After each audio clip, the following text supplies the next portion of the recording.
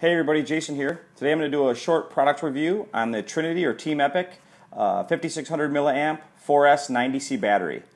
I bought this battery for my 8-scale Techno EB48 about 2 months ago. I was going to do a review a little bit sooner, but I figured I'd give it some time, use the battery for a while, that way I could see if it puffed up or if it had any problems, and then I'd report back to you. So let me go ahead and dig the battery out of the box, and I'll tell you what my experience has been like. So this is the battery. It's got a little bit of wear on the bottom, you know, just from being in the e-buggy and being ran. But overall, I've had a really good experience with it. It has a lot of punch. The buggy can easily make a 10-minute main. I run a Tekin RX8 Gen 2 speed control and a Tekin 1900 kV motor. And on the when it was in the EB48, it was geared, I think, usually I was geared right around 18 teeth. I tried a little higher, tried a little lower, but 18 seemed to be the happy medium for where I was at. Never had any temperature problems. The battery is not puffed at all. I don't know how much you can see or can't see, but it's still completely square like a brick, the way it should be. And it's just been a great battery. Now, when I first got this, I was kind of torn because this battery can be purchased at your local hobby shop or mail order. Now, Stormer has this battery for $109, which is a pretty good deal for a 4S battery, considering some of them can go up to almost $200. There's a lot of controversy on whether or not you should buy a big name battery or one of the batteries from some of the overseas or online hobby shops.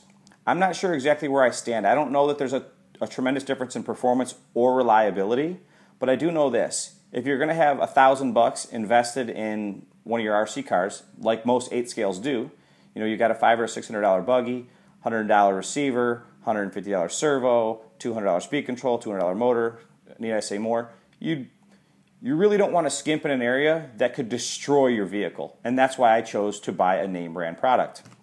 Now, ironically, shortly after I bought this battery, my charger kept telling me that it was like dropping a cell. So one cell would be at 4 volts, or 3 cells would be at 3.8 or 4 volts as it was charging, and one just kept dropping in and out. Come to find out, I had a bad balance board. But before I found out I had a bad balance board, I actually contacted Trinity through the website, and I didn't hear anything back right away, which is a little surprising because I've always heard good things about their customer service. Either way, I got in touch with the owner on Facebook, and literally within minutes, he sent me a message saying, hey, box it up, send it in, we'll take a look at it. If there's anything wrong, we'll replace it. And that made me feel pretty good. That's not going to happen if you buy a battery from one of these online hobby shops that's overseas. One of these off-brands, they're more or less completely disposable. So that's it's a gamble you're going to take.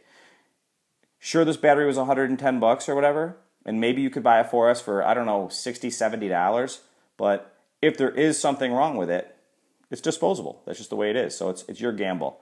I kind of figure, hey, if I'm going to invest a bunch of money, I'd like to have at least somebody that stands behind it. Not only that, but I don't know if you can see this band, but it's also Aurora approved, so you're not going to have any problems going through tech at some of the bigger events. The battery has just delivered great punch, great runtime. It's still flat as a pancake, and no puffing or anything like that. So I would say overall I've had a great experience with it. If you're looking for a 4S battery for your 8-scale e-buggy or your truggy, I would say jump all over this. It's like I said, it's part number TEP 2107, and you can purchase this battery right now today at Stormer for $109. Actually, I think they're out of stock today, but that just goes to show you people are buying them. They're good batteries. So that's that. Hope you enjoyed watching this video as much as I enjoyed making it for you. If you guys have questions or comments, please post them below. You'd help me out a lot if you'd be willing to like this video or comment or even subscribe to my channel.